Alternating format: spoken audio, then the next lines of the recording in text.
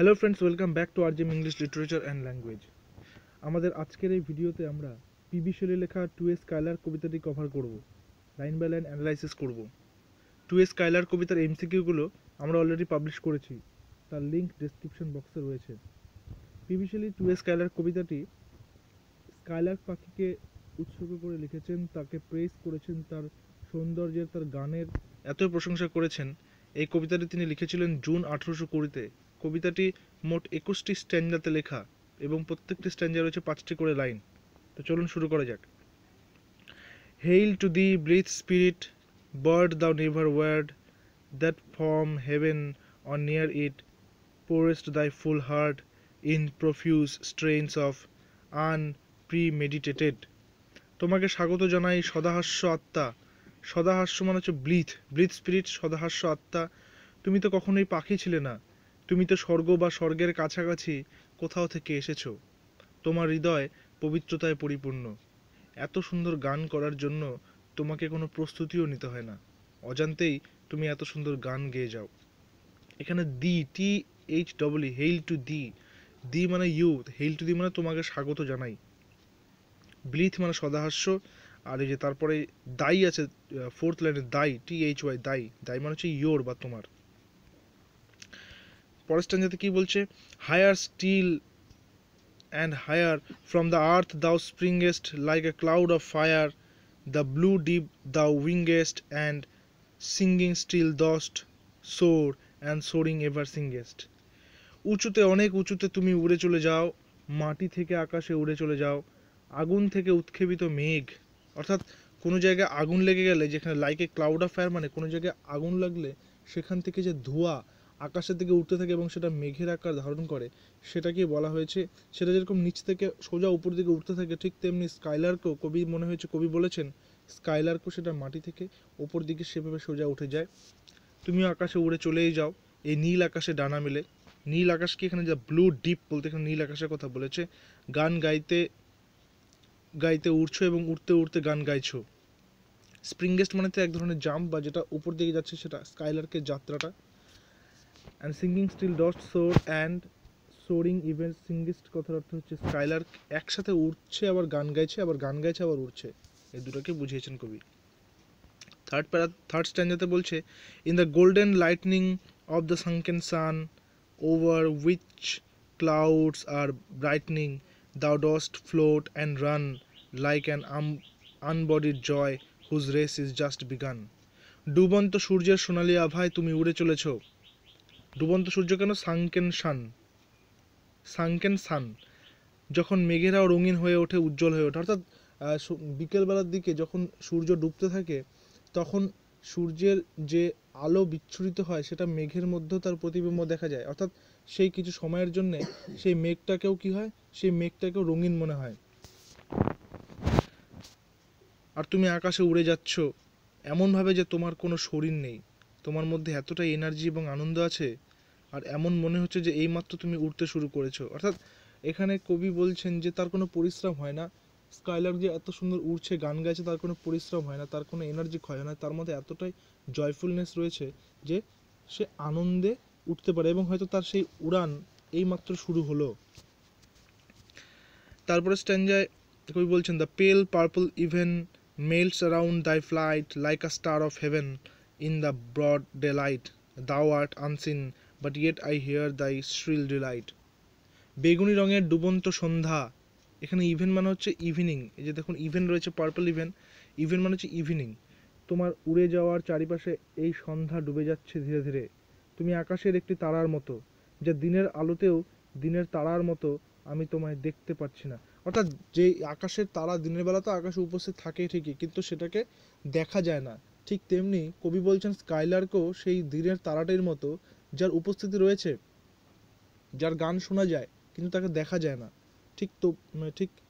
ঠিকই পারছি না ঠিকই, তবুও আমি তোমার মধুর আওয়াজ শুনতে পাচ্ছি। অর্থাৎ তাকে দেখতে না পেলেও তাকে শুনতে পারছেন কবি। যেরকম তারাকে দেখা না গেলেও তারার তো অস্তিত্ব আছে, সেটা তো অস্বীকার করা যায় না। তারাকে দিনের বেলা দেখা যায় না ঠিকই, কিন্তু তারা তো রয়েছে আকাশে। ঠিক তেমনি স্কাইলারকে দেখা যাচ্ছে না, কিন্তু তার গান কবি শুনতে পাচ্ছেন। পরের স্ট্যাঞ্জায় বলছেন, Keen as are the arrows of that silver sphere, whose intense lamp narrows in the white dawn clear, until we hardly see, we feel that it is there. তোমার কণ্ঠস্বর তীরের মতো তীক্ষ্ণ, কিন অ্যাজ দ্য অ্যারোস, তীরের মতো তীক্ষ্ণ। চাঁদের আলো দিনে কম হয়ে গেলেও তা আকাশে উপস্থিত থাকে। এই স্তবকে কবি চাঁদের উপস্থিতির সাথে স্কাইলার্কের গানকে তুলনা করেছেন। অর্থাৎ এই আগের স্ট্যান্জায় কবি তারার সঙ্গে তুলনা করলেন, এবার চাঁদের সঙ্গে তুলনা করেছেন, যে চাঁদ দিনের বেলায় আকাশে থাকে কিন্তু তার ঔজ্জ্বল্য অতটা হয় না, কারণ সূর্যের আলোতে সেটা ঢাকা পড়ে থাকে, কিন্তু সেটা উপস্থিত থাকে। তাই সেই চাঁদের সঙ্গে এখানে কবি তুলনা করেছেন। পরের স্ট্যান্জায় বলছেন, All the earth and air with thy voice is loud, as when night is bare from one lonely cloud, the moon rains out her beams and heaven is overflowed. সমগ্র পৃথিবী এবং বাতাসে স্কাইলার্ক পাখির স্বর বাজছে, রাতের আকাশে একখণ্ড মেঘের মতো। রাতের আকাশে যখন একখণ্ড মেঘ উড়ে যায়, সেই একখণ্ড মেঘের মতো স্কাইলার্ক পাখিটিও উড়ে যাচ্ছে। আকাশে একমাত্র স্কাইলার্ক পাখি রয়েছে তখন। আর চাঁদ যেভাবে পুরো জগৎকে আলোকিত করে, রাজত্ব করে সকলের মনের মধ্যে রাতের বেলায়, ঠিক সেভাবে স্কাইলার্ক পাখিও তার নিজের গানের দ্বারা পুরো পৃথিবীকে নিজের বশে করে নিয়েছে। অর্থাৎ রাতের আকাশে যখন চাঁদের সৌন্দর্য সকলকে মোহিত করে, ঠিক তেমনি স্কাইলার্কের গানও সকলের মনকে মোহিত করছে। পরের স্ট্যান্জায় বলছেন, What thou art we know not, what is most like thee, from rainbow clouds there flow not drops so bright to see, as from thy presence showers a rain of melody. তুমি দেখতে কেমন, তোমার রূপ কেমন, আমি তা কিন্তু জানি না। তুমি যে ঠিক কতটা সুন্দর, কতটা অদ্ভুত, তা আমার ধারণাই নেই। আর কোন জিনিসকে তোমার সাথে তুলনা করব আমি বুঝতে পারছি না। কবি এখানে বুঝতেই পারছেন না যে সেই স্কাইলার্কের বিউটির সঙ্গে তিনি কাকে তুলনা করবেন, তা কার কম্পেয়ার করবেন।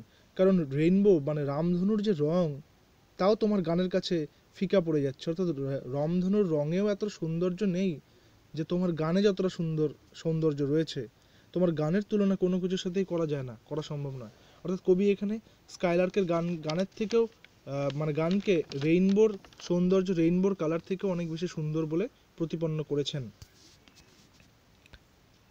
তারপর তিনি বলছেন, Like a poet hidden in the light of thought, singing hymns unbidden till the world is wrought, to sympathy with hopes and fears it heeded not.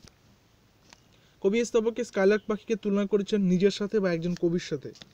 যেভাবে একজন কবি নিজের বিচারে মগ্ন থাকে সবসময়, যেভাবে একজন কবির মনের মধ্যে সবসময় কিছু না কিছু সৃষ্টির চিন্তা চলতে থাকে, ঠিক সেভাবে স্কাইলার্ক পাখিও নিজের গান লিখে, গান গায়, সম্পূর্ণ জগৎকে তার সুমধুর গান শুনিয়ে ঘুরে বেড়ায়, এবং প্রত্যেকটা সময় তার মধ্যে সেই সৃষ্টিকলা, সেই গান লেখা, গান গাওয়ার সৃষ্টিকলাটা চলতেই থাকে। যেমন কিনা একজন কবি সবসময় নিজের মনের মধ্যে মগ্ন থাকে, নতুন কিছু লেখা, নতুন কিছু আবিষ্কার করার কথা ভাবতে থাকে, ঠিক সেভাবেই। পরের স্ট্যান্জায় কবি বলছেন, Like a high-born maiden in a palace tower, soothing her love-laden soul in secret hour, with music sweet as love, which overflows her bower. এই স্তবকে কবি স্কাইলার্ককে একজন রাজকুমারীর সাথে তুলনা করেছেন, যার বিবাহ হয়নি, যে একা। স্কাইলার্ক এক রাজকুমারীর মতো, যে বড় রাজমহলে জন্ম হয়েছে। রাজকুমারী যেমন নিজের বন্ধ ঘরের ভিতরে একা আপন মনে গান গুনগুনিয়ে যায় এবং তার মধ্যে সে খুশি অনুভব করে, ঠিক তেমনি স্কাইলার্কও নিজেকে নিয়ে নিজে খুশি এবং নিজেকে সবসময় গান করে করে খুশি রাখে। তার পরের স্ট্যান্জায় কবি বলছেন, Like a glow worm golden in a dale of dew, scattering unbeholden its a real hue among the flowers and grass which screen it from the view. এই স্তবকে কবি আবার স্কাইলার্ককে এক জোনাকির সঙ্গে তুলনা করেছেন, জোনাকি পোকার সাথে।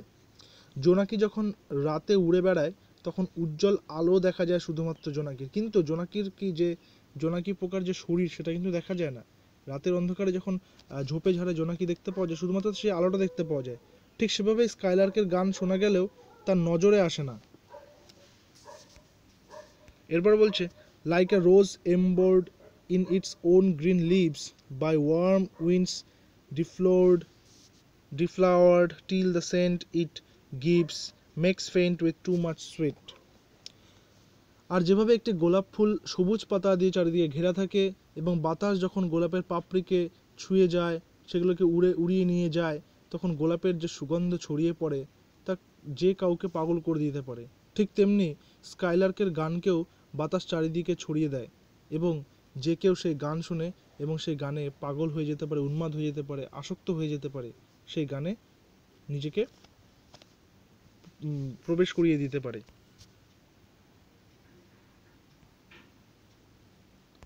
পরের স্ট্যাঞ্জা বলছে, sound of Bernal showers on the twinkling glass, rain অ্যাওয়াকেন flowers, all that ever was, জয়াস and clear and fresh the music ডথ surpass. কবি বলছেন, যখন অল্প অল্প বৃষ্টি হয় তা ঘাসের ডগায় জমতে থাকে এবং এই বৃষ্টি ফুলকে ফুটতে সাহায্য করে। বৃষ্টির এই সময় সব জায়গায় স্বচ্ছতা অনুভব হয়, কিন্তু এই বৃষ্টি থেকে যত আনন্দ, যত ফ্রেশনেস আমরা পাই, তার চেয়ে অনেক বেশি জয় এবং ফ্রেশনেস আমরা পাই স্কাইলার্কের গান থেকে। এরপরে কবি আবার বলছেন, teach us Sprite or bird what sweet thoughts R থাইন, I have never hard praise of love or wine, that panted fourth a flood of rupture so divine. কবি বলছেন, তুমি পাখি হও বা আত্মা হও, কিন্তু তোমার যে থটস বা বিচার অনেক বেশি মিষ্টি, সুমধুর, তার চেয়ে অনেক বেশি মিষ্টি এবং সুমধুর। কবি বলছেন, আমি কখনোই এমন মধুর আওয়াজ আর কখনো শুনিনি, আর কারো কাছ থেকে শুনিনি। এমন গান গাওয়া যায় হয় মনের মধ্যে ভালোবাসা থাকলে বা কেউ নেশা আসক্ত থাকলে, ওয়াইনের কথা বলেছে, নেশা আসক্ত থাকলে, কিন্তু তোমার গান তার চেয়েও অনেক বেশি সুন্দর, অনেক বেশি সুমধুর। কবি কন্টিনিউয়াসলি প্রেইজ করেই গেছেন।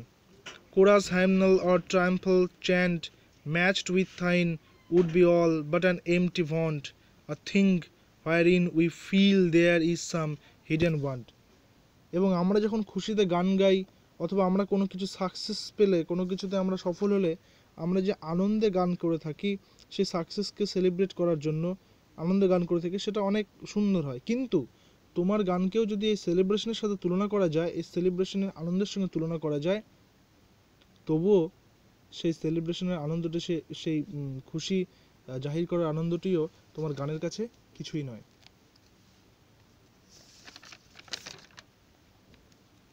এরপর কবি বলছেন, what objects are the ফাউন্টেন্স of দাই happy strain, what fields or waves or mountains, what shapes of sky or plane, what love of থাইন on kind, what ignorance of pain.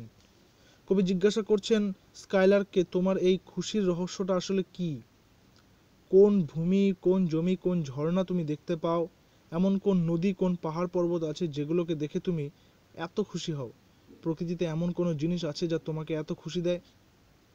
কোন আকাশ, কোন সমভূমি, তুমি কি সবসময় ভালোবাসায় মগ্ন থাকো? তুমি কি কখনো ব্যথাকে অনুভব করোনি?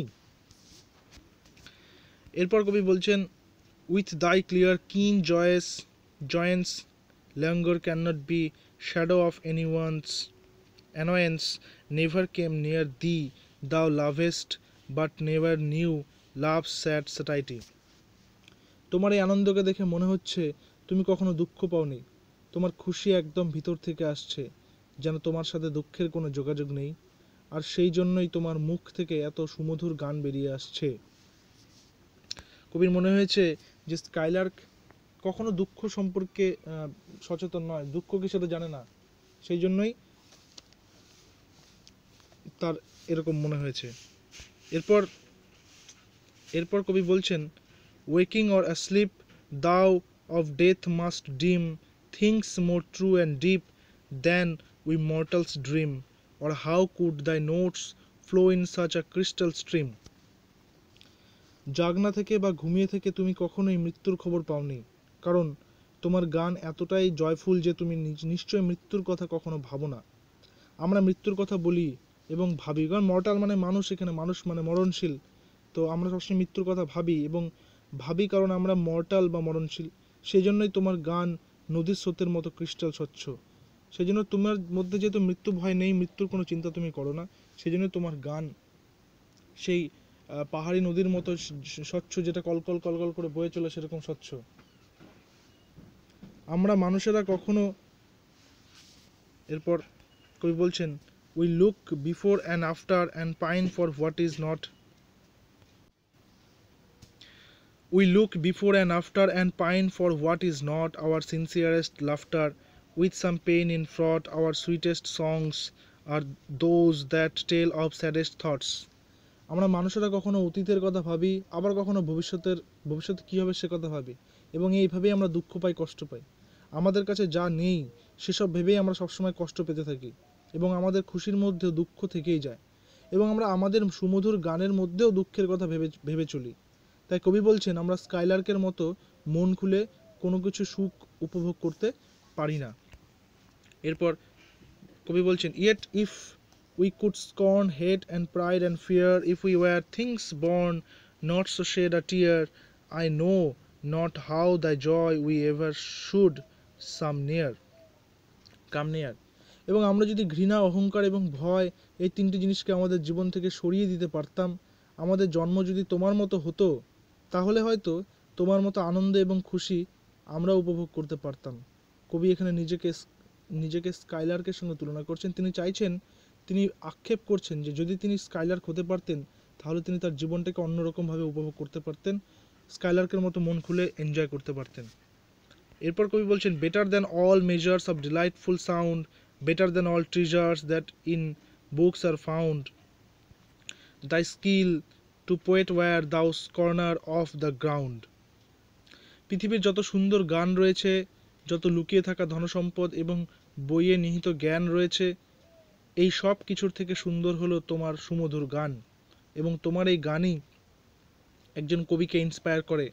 কবি তোমার গান শুনে ইন্সপায়ার হয়। এখানে কবি পি বি শেলি বলছেন যে আমি তোমার গান শুনে ইন্সপায়ার হচ্ছি, এবং আমি তোমার গান শুনে আশ্চর্য হচ্ছি যে তুমি এত ছোট্ট একটি প্রাণী হয়ে তুমি কিভাবে এত সুমধুর গান গেয়ে চলেছো, কোনোরকম কোনো দুশ্চিন্তা ছাড়া, কোনোরকম কোনো টেনশন ছাড়া। এবার শেষে কবি বলছেন, teach me have the গ্ল্যাডনেস that দাই brain must know, such harmonious madness from my lips would flow, the world should listen then as I am listening now.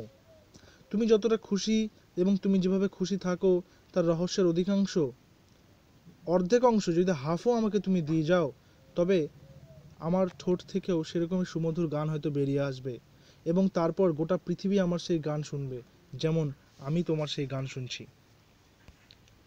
Thank you.